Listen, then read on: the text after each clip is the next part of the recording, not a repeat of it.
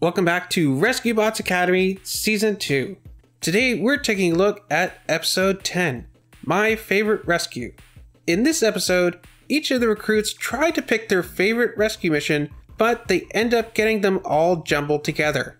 It's interesting how in the first sim, Wedge seems to demonstrate a fear of sharks, but in the episode All at Sea, he didn't seem to be that afraid of them. Stop! We can't hurt the shark. He's just protecting his home. Although he does once again reference his fear of heights.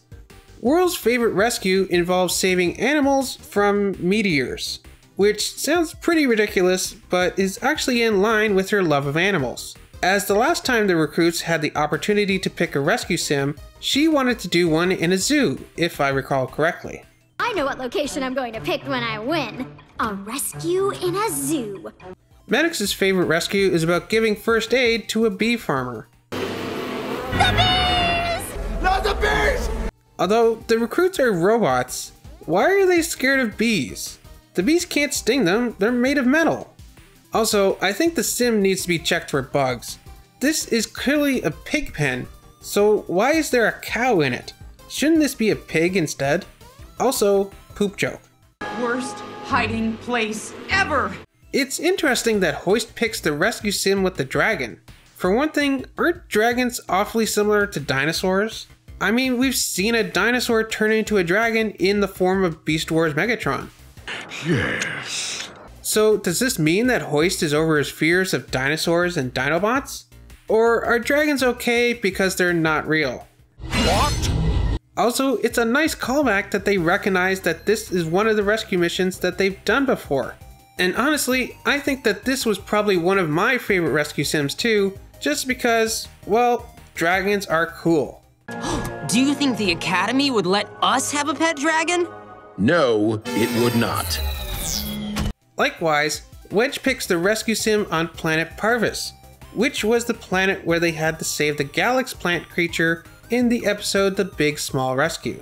But in this sim, they have to dig out a flying saucer, which looks like an homage to Cosmos, just like the one we saw a few episodes ago in Heatwave's shiny coat.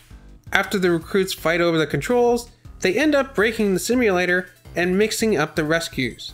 The meteors are replaced with falling submarines, and the sharks sound like bees.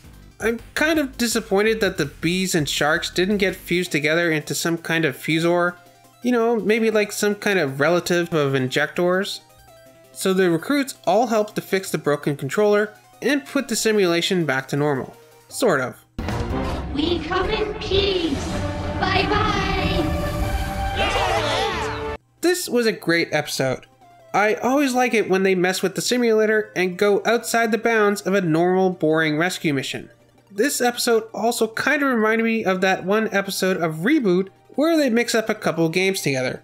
Actually, I think there was more than one episode of Reboot where they kind of did that. I really wish they didn't constantly reuse the same credits in these episodes, because I really want to know who the voice of the flying saucer, aka Cosmos, was. Attack! Attack! I mean, Bumblebee and Blades weren't even in this episode.